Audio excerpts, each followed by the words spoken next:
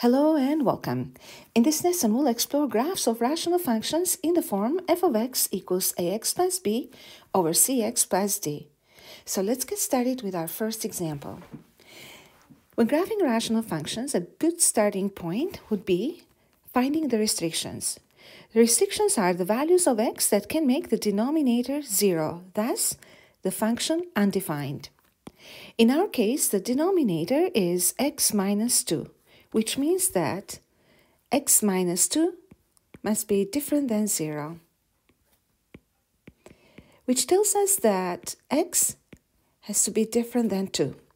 And from here, we can easily state the domain, where we can say that x can be any real number except for 2.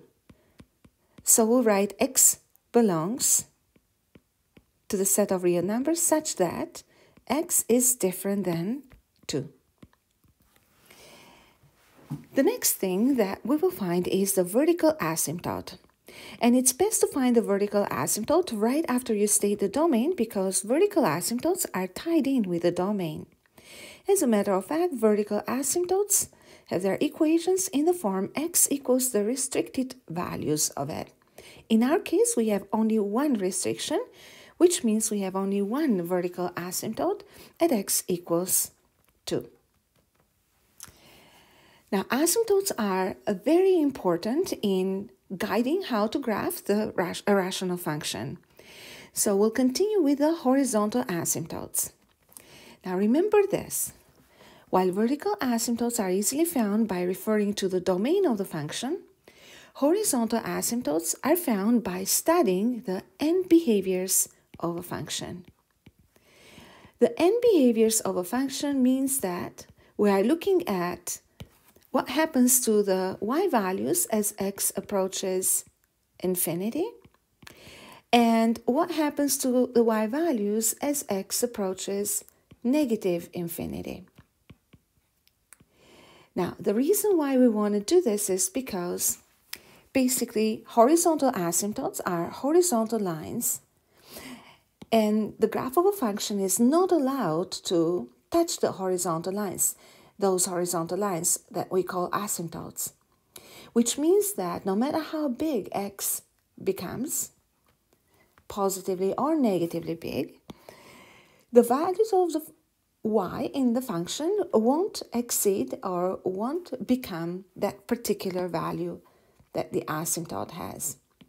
So, in order to discuss the end behavior of a function, we will need to send x to infinity. Now, there is a certain process that we need to follow, which we mentioned in the mini lesson on the asymptotes in the previous lesson. And this is how it will be done in this particular function. So we have the function y equals 2x plus 3 over x minus 2. And obviously, if you want to know what the values of y are as x approaches a specific number, then we can substitute it in.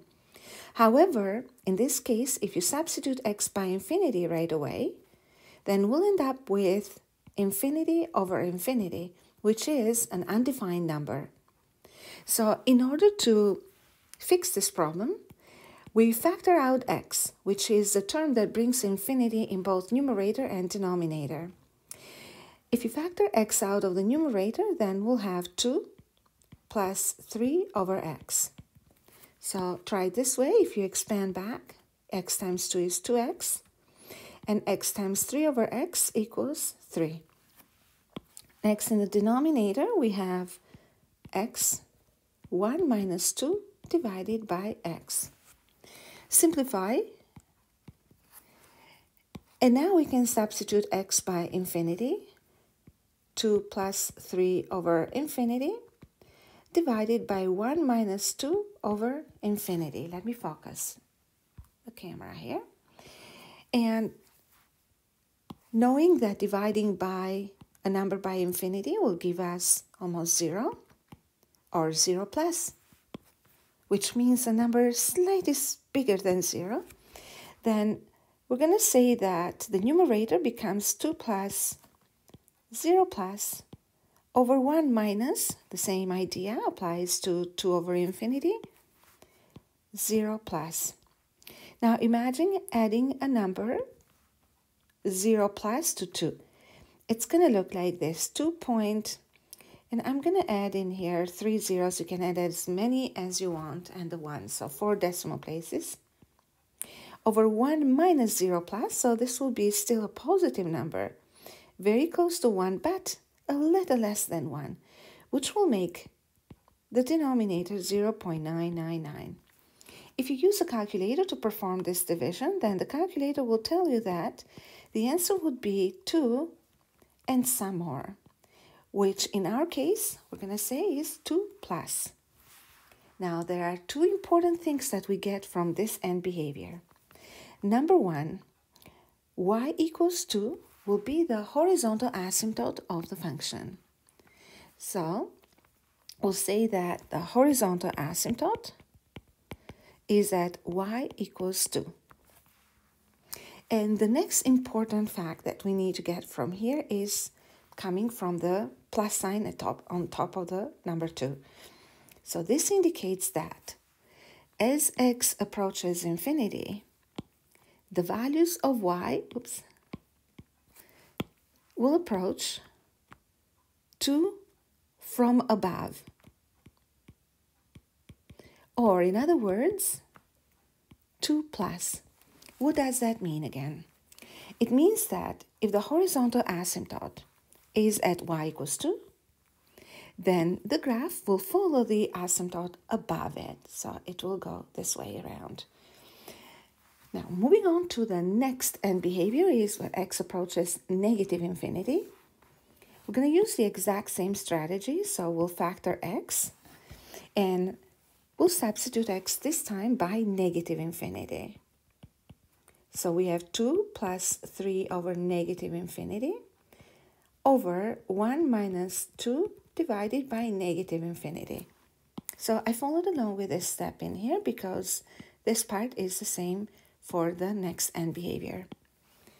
So that will give us y equals 2 plus. Remember that when we divide a number by negative infinity, then we get 0 minus.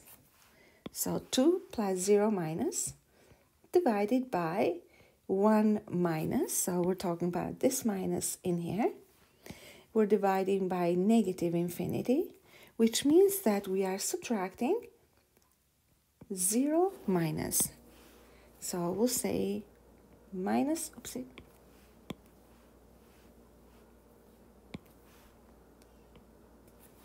0 minus. Okay. Now, try to imagine what number 2 plus 0 minus will look like. So we are adding negative 0.00001. So that means that we'll have 1.999. You can add as many 9s as you wish. And subtracting a negative 0 in the denominator means that we're adding a 0 plus. So it's 1 minus negative 0.0001, which will make the denominator 1.0001, so slightly bigger than 1. So in this case, we're going to say that if you use the calculator, you get about 2, but a little bit less than 2. So your answer would be probably 1.99999. So again, this confirms the case of the horizontal asymptote being at y equals 2. But it also tells us the end behavior of the function as the x values approach negative infinity.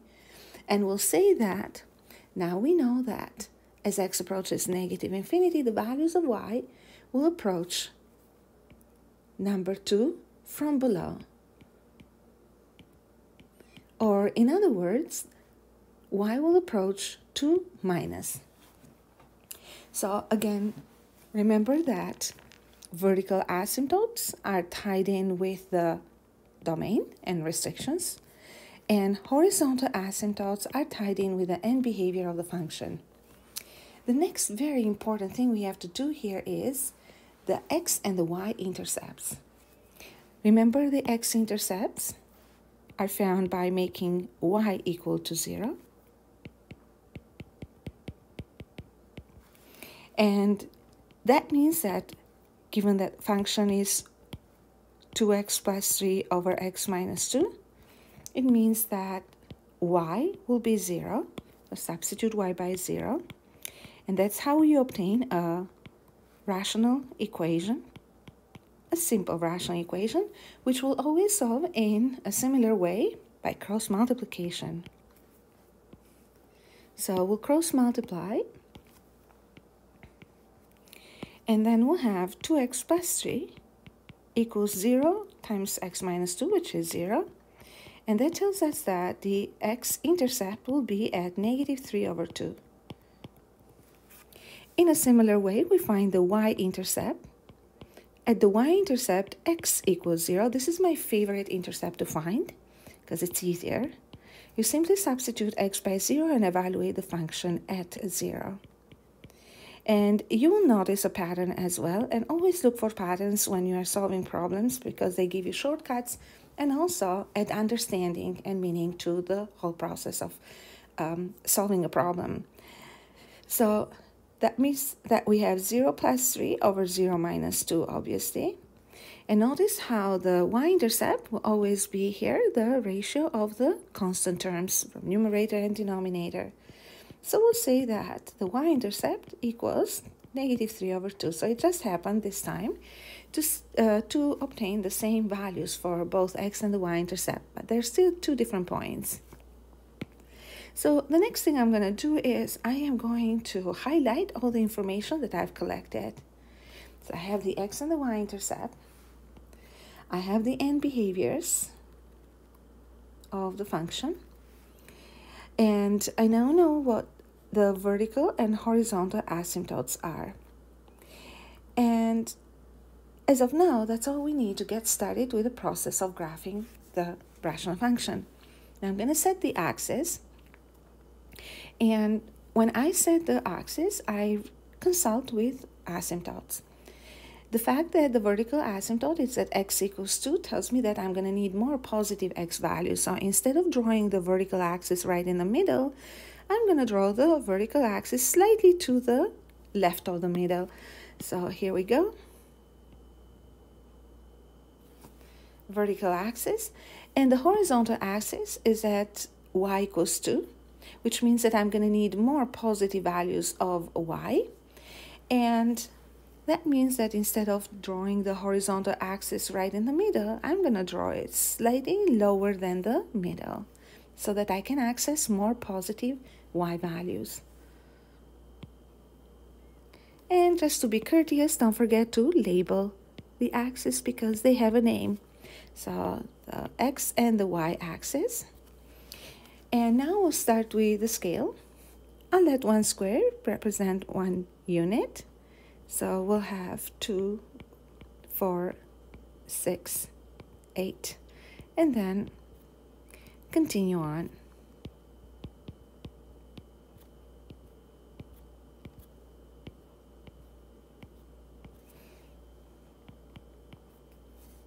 Sorry here. I left this scaling process to complete in here. I know it's time consuming, but it is very important that we set a good scale and we kind of review this together because a good scale and a good graph, I mean a good Cartesian plane, helps us draw the graph with accuracy. And there is some thinking involved in it. So I'm going to start with vertical asymptote, which is right at x equals 2. And I will label the asymptote by its equation. And then the horizontal asymptote at y equals 2. And again, I'll label the horizontal asymptote by its equation. I will plot the x and the y intercepts. So the x-intercept is at negative 3 over 2 or negative 1.5, and y-intercept is at negative 3 over 2 again or negative 1.5. And now we have to figure out where the graph is.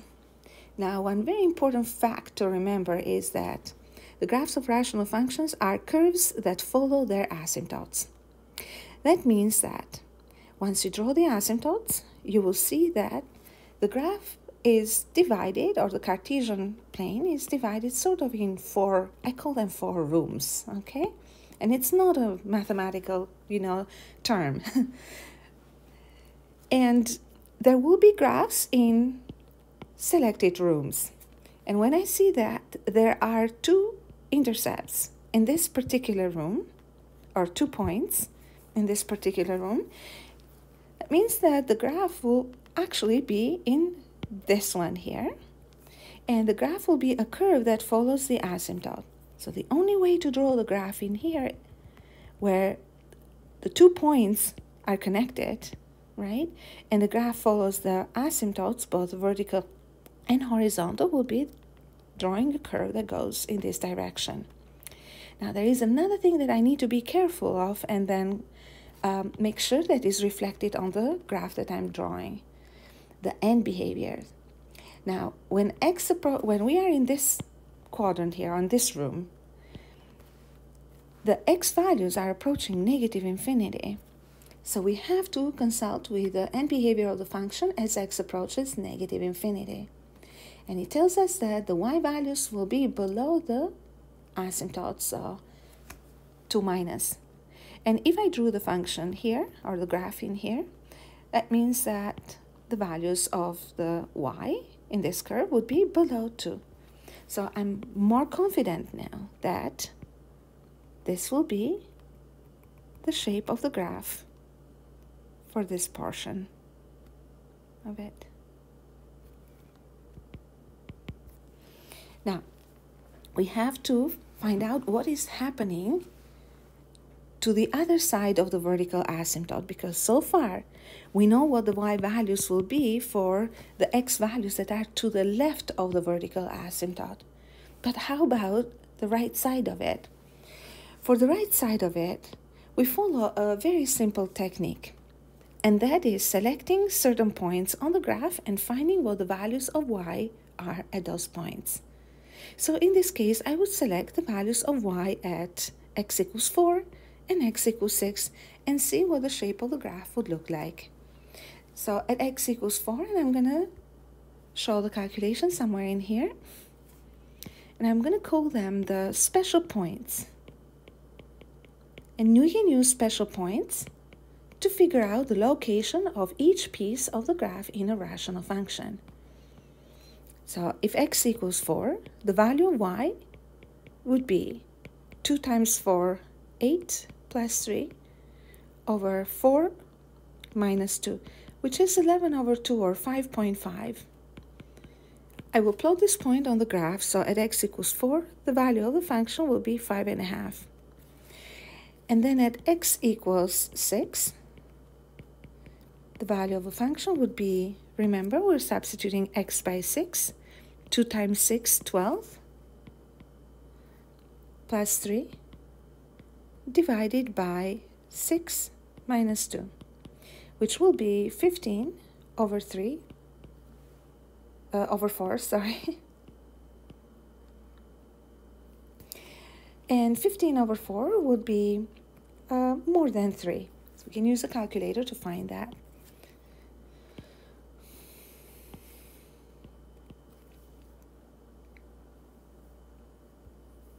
Okay.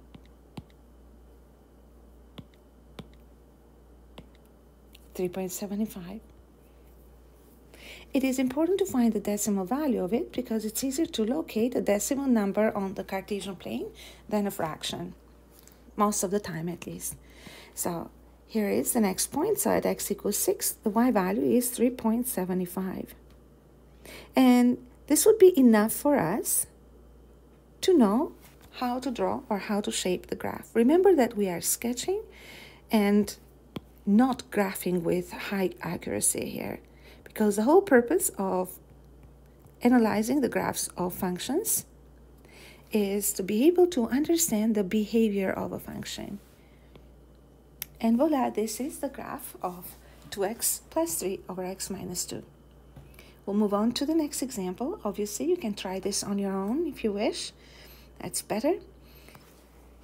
I'm going to continue with the solution again. So y equals x minus 3 over 2x plus 1, restrictions.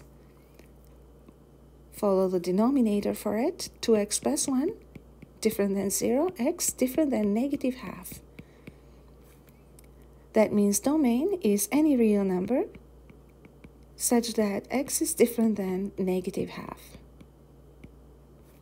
Which means again that vertical asymptote is at x equals negative 1 over 2. Let's start with the end behaviors, which means we are making x approach infinity and negative infinity, and analyze what happens to the values of y. I'm going to write the equation of the function first. Y equals x minus 3 divided by 2x plus 1. It's the same process we follow. Factor out x. And then we have 1 minus 3 divided by x. Over, factor out x from the denominator, 1 plus 1 over x. I'm going to add a small little detail here as I explain. From my experience, my students find it confusing at first how we factor out x from a term that doesn't actually contain x.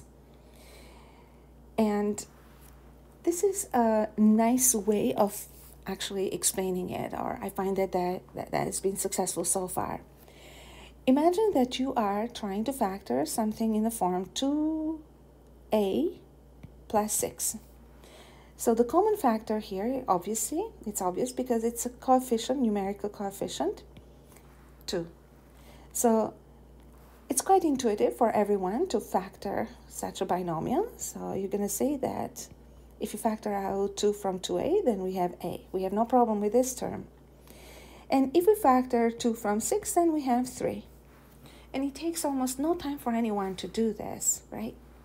But then these are numbers, and numbers are easier to see, understand, and deal with. Now, when it comes to having a number and factoring a variable from it, we follow the exact same process. But let's look into it a little bit more closely. Think about how you obtain this number 3 when you factor 2. So number 3 comes from dividing 6 by 2. And that's how we get number 3. Now, in the same way, if we have a binomial in the form x minus 3, and we want to factor x, then we'll say that if you take x out of 1x, then we're left with 1. And the term negative 3 now will become negative 3 divided by the factor that you just took out. And the factor you took out was x.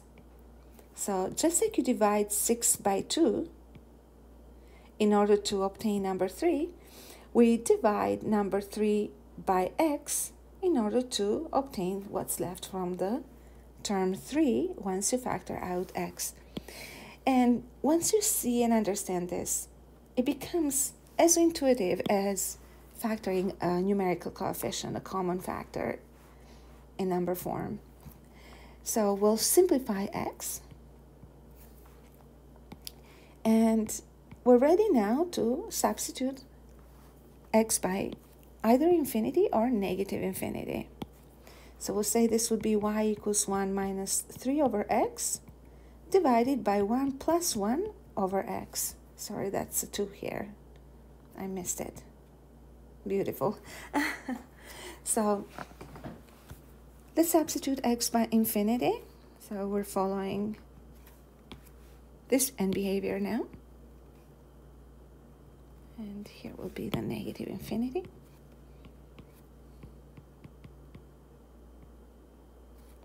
Then y values will be 1 minus 3 over infinity divided by 2 plus 1 over infinity.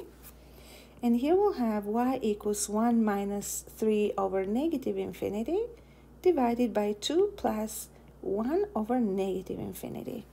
So let's see what happens. Remember that 3 over infinity is a number divided by infinity, that's 0. Both are positive, so 0 plus. 1 over infinity is a number divided by infinity, which is 0, 0 plus. So we have y equals 1 minus 0 plus divided by 2 plus 0 plus. So in other words, we have a number slightly less than 1. So think about it, subtracting 0.000 something. So we'll have something like this here, right?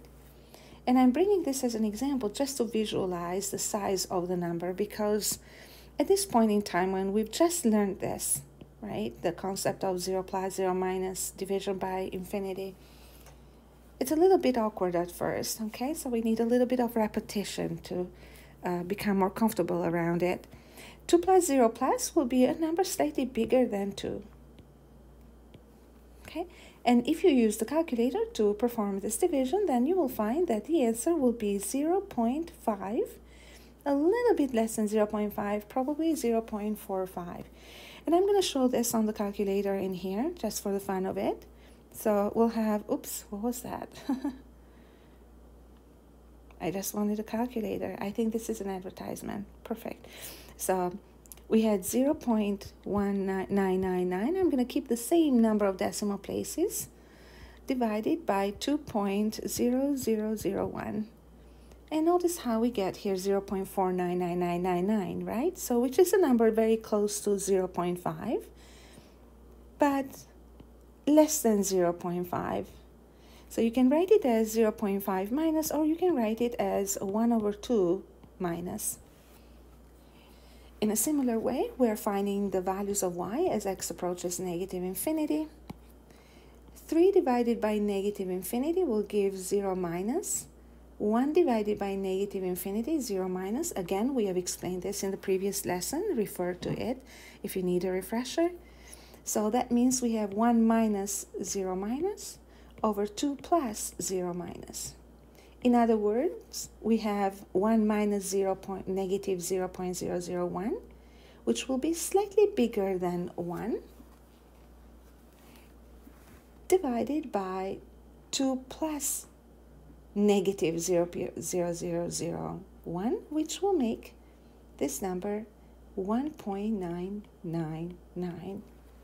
So if you use the calculator actually to substitute these particular numbers, to perform the division, I'm going to bring this down here actually to be consistent, then you will find that, this would be equal to 1.5. And let's try it again together. So 1 plus, or 1.0001. Okay, again, understand that where this extra is coming from, you are subtracting a negative number. Because remember that 0 minus is a negative number, right? And 1.001 divided by 1.9999 will give us 0.5 and some more, which means that the answer will be 0.5 plus, which in fraction form can be written as 1/2 plus. So right now we know that as x approaches infinity, the y values are approaching 1/2 from below, and as x approaches negative infinity, that would be 1/2 from above. Now, just taking the previous example, we are going to get two things in here. So number one is the end behaviors, right? And then the horizontal asymptote. Notice that the y values will approach 1/2, never become 1/2, which makes y equals 1/2 the horizontal asymptote. Remember to always write the horizontal asymptote, taking an equation form, y equals a number, okay? Very often I see people write just the number, which tells me that they have the idea, but communicating the answer the correct way is very important as well. So, last but not least, the intercepts, or the points. Let's call them the points. So the important points will be the x and the y intercepts first, which are found always in the same way in any function. For x-intercept, we'll make y equal to 0, then for y-intercept, x equals 0. Here we go. 0 equals x minus 3 over 2x plus 1. And by now you have noticed that in order to find the x-intercept, we're basically making the numerator 0, right? Because after cross multiplication, this becomes non-existent. Or we can think this way. If the ratio of two numbers is 0, that means the numerator must have been 0. So I'll write here x minus 3 equals 0, which tells us that the x-intercept is at positive 3. And there goes my favorite intercept again. So we have x equals 0 minus 3 over 2 times 0 plus 1. So substitute x by 0 in the equation of the function.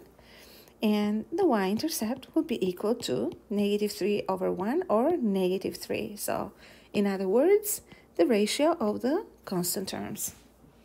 So I guess we're ready to start graphing. So I'll highlight the information. We have x and y intercepts. We have the asymptotes. And we also have the end behaviors.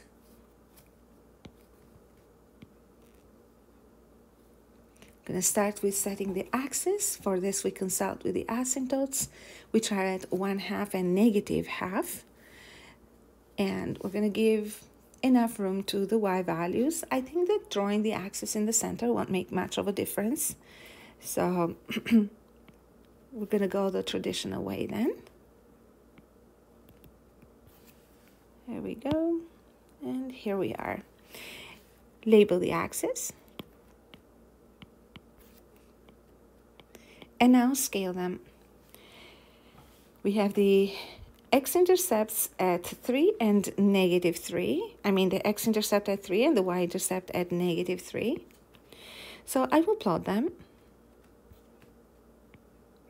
And we have the asymptotes at x equals -1/2 and y equals +1/2.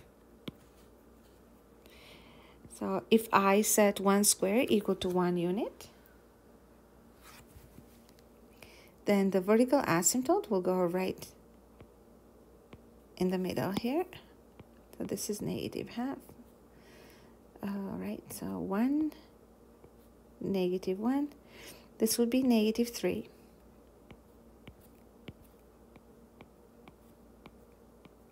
And the vertical asymptote will go right in the middle of the first unit in the negatives.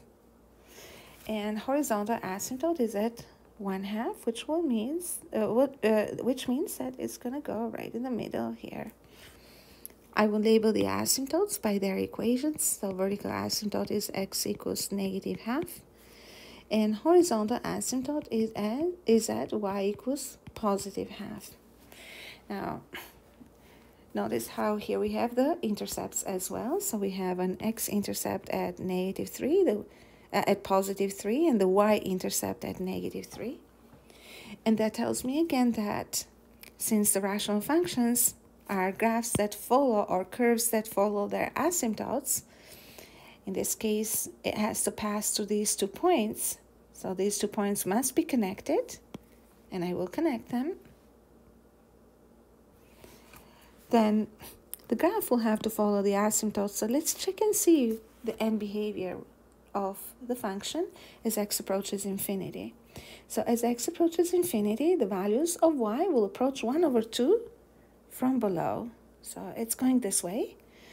So it seems that we are on the right track, so we can draw this side or this curve with more confidence. Now, we're going to need to draw the other piece of the graph, which means that so far we know what the graph is going to be or is going to look like for this domain, part of the domain. So from -1/2 towards positive infinity. Now, we don't know what the graph is going to look like for these x values, so we have to check and see what's going to happen when the x values go into the negatives. So again, we're going to choose some special points. And remember that for points, we choose the x and the y intercepts, right? And the specials. So the specials will help us graph the function for the rest of the domain where we don't see or we don't have intercepts. In this case, I'm going to choose x equals -2 and x equals -4. Why not? So I want one point close enough to the vertical asymptote and a little bit further. Why not? So if x equals -2, the value of y, just a simple quick calculation, substitute x by -2. We have -2 minus 3, -5. And then denominator 2 times -2, -4, plus 1, -3. So that's 5/3, almost +2. And when x equals -4, we have -4 minus 3, -7, divided by 2 times -4, which is -8, plus 1. Oh, that's -7. That's a nice number, 1. So we'll say that when x equals -2, the value of the function is 5/3. So at -2, which is right here, the function will be 5/3, or slightly less than 2 here. And at -4, the value of the function will be exactly 1. So here are 2 points, and I think this would be enough. If you want to give value of -1 to x, that can help you draw the function with more accuracy. I am happy with these 2 points, and voila, this is the graph of this function. Now, I want to bring your attention to something very, very important here. Now, horizontal asymptotes. So, notice that in the function y equals x minus 3 over 2x plus 1, and I'm going to write some notes in here. So y equals x minus 3 over 2x minus 1. The horizontal asymptote was at y equals 1/2. In the function y equals 2x plus 3 over x minus 2,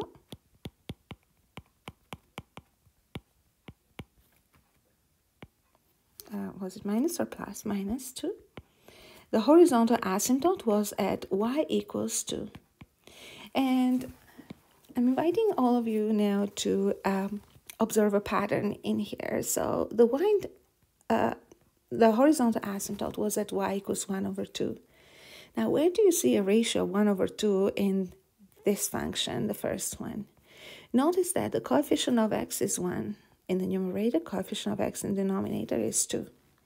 For the second function, the coefficient of x in the numerator is 2 and coefficient of x here is 1. So the horizontal asymptotes in functions of the form linear over linear perfectly match the ratio of the leading coefficients. And this will be the case in the rest of functions of the form ax plus b over cx plus d and some more, which we will talk about in the next lessons.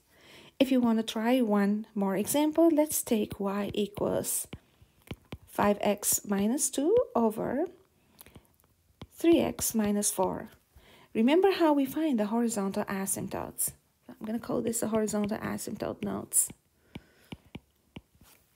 Horizontal asymptotes are found by taking out x and making sure that this term turns into a constant. Now the rest of the terms will become 0.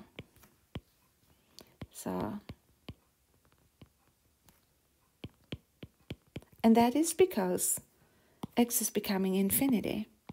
So goodbye x. And then we have 5/3. And we'll have in here 0 plus 0 minus this, depending on wherever x is going, right? Because we're dividing by a very large, either positive or negative number, right? And what's left is always the ratio of the leading coefficients. And we'll say that the horizontal asymptote in this case, again, will be y equals 5/3. So from now on, when determining the horizontal asymptotes of a rational function in the form linear over linear, we simply have to identify the leading coefficients and state the asymptote as the y equals the ratio of the leading coefficients. Now, I will extend this idea a little bit further. And that is something that we are going to do in the next lesson, but since we're here, it's easier to make that connection. Now, very soon, we're going to learn functions in the form quadratic over quadratic or cubic over cubic. When we define the horizontal asymptotes, we'll still follow the same process. For example, we have 2x squared plus 5, I'll keep things simple this time, over 3x squared minus 2. Again, in order to identify the horizontal asymptote, we're going to factor x squared, which will change the function to become x squared 2 plus 5 over x squared, and then x squared 3 minus 2 over x squared. So the x squares will simplify, and we're going to end up here with y equals 2 plus 5 over, remember that x is approaching infinity or negative infinity, and 3 minus 2 over infinity. So these numbers become 0, and the values of y will approach 2 over 3. Obviously not exactly 2 over 3, but we'll get close to it. And notice again that the horizontal asymptote will be the ratio of the leading coefficient. This is a very nice shortcut that can help us find the horizontal asymptotes in no time. But again, it is very important we understand where the shortcuts come from, and I hope that these examples kind of clarified that. Now try to imagine that if this power increased to become a power of 3, the same idea will actually repeat itself. What's important, though, is that we need to have the same degree in both numerator and denominator for this to happen, which means that we have to apply this idea only in cases where rational functions are given as linear over linear or quadratic over quadratic.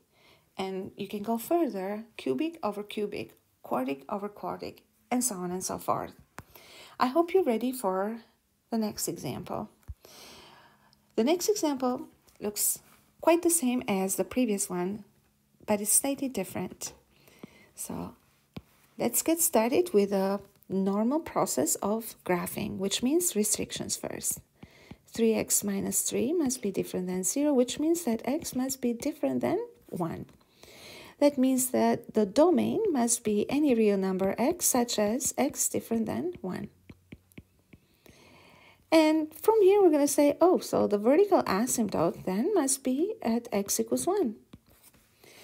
How about the horizontal asymptote? So after the explanation about how we find the horizontal asymptotes, we will inspect this function and we'll think, okay, so we have a linear over linear.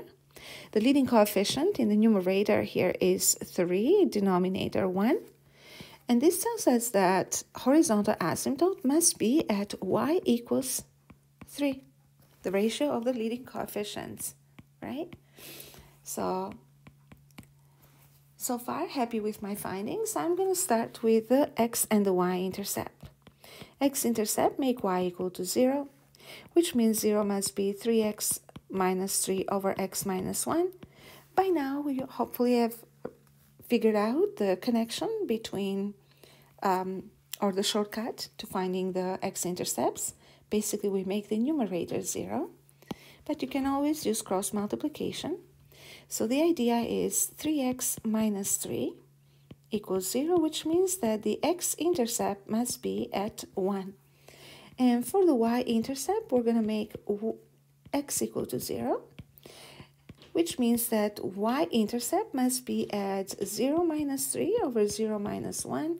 So the y-intercept is at positive 3. So you probably already noticed that something unusual is happening here. The x-intercept is at 1, but wait a second. Isn't the vertical asymptote at x equals 1, and isn't the restriction at x equals 1?